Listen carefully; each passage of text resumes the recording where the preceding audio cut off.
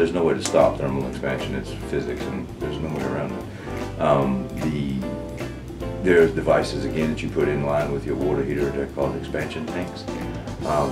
And they work similar to a shock absorber on your car. They're a tank with a rubber baffle inside, and on the top side of that baffle is air. So the way that they're meant to be used is you pump that bladder of air up to a PSI that is consistent with the standing pressure in the house. So that as it creates extra pressure, that rubber bladder gives, pushes in on the air, and it works as a shock absorber. They are extremely necessary, though a lot of people don't use them, don't install them, and don't tell customers just how valuable they are.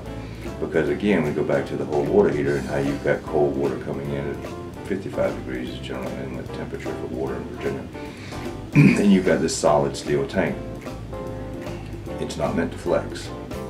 Just like if you can imagine your car going down the road without a shock absorber on the, on the chassis, you would rattle your teeth out of the, just shake you to death. So this water heater is doing this.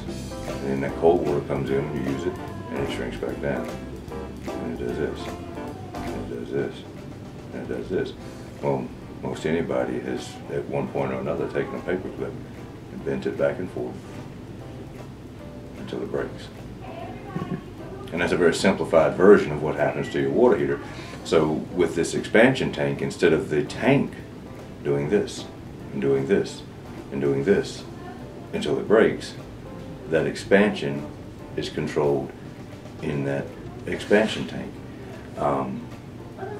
It doesn't just benefit the water heater, it benefits the washing machine hoses behind your washing machine, which are generally rubber.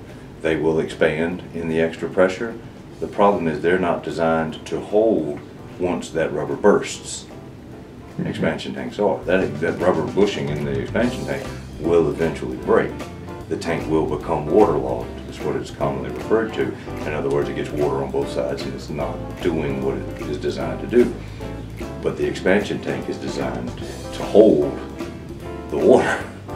When that happens at the back of your washing machine, you flood your entire home.